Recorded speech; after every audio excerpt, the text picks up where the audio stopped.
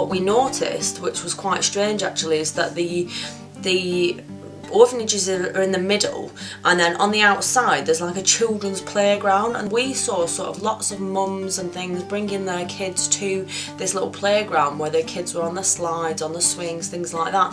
And I just thought it was a bit odd to have an orphanage right there where obviously these children can see only through a fence the fact that there's mothers there with their children, and they obviously are there because their mothers and fathers and family members have given them up.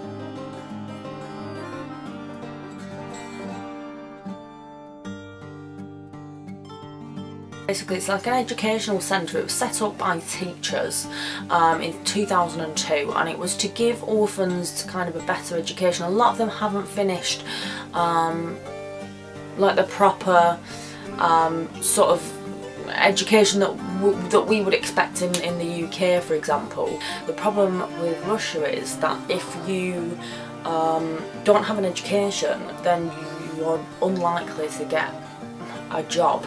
What I found really, the problem with, not the problem with Russia, but sort of the problem that I found here is that the people who are orphaned do not want to talk about it. They really don't want to tell anybody. They are really unhappy about it. They hide it. I mean, honestly, I've been in contact with over 20 people, and some of them have dropped out because they want to receive payment. One of them has dropped out because they just don't want to talk about it. One of them has dropped out because they don't tell anybody about it.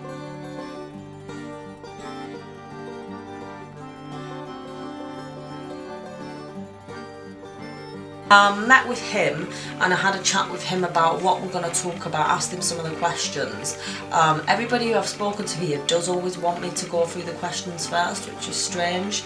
I was a little bit scared at first that they weren't going to give me a genuine response because they already knew and had planned out what they were saying.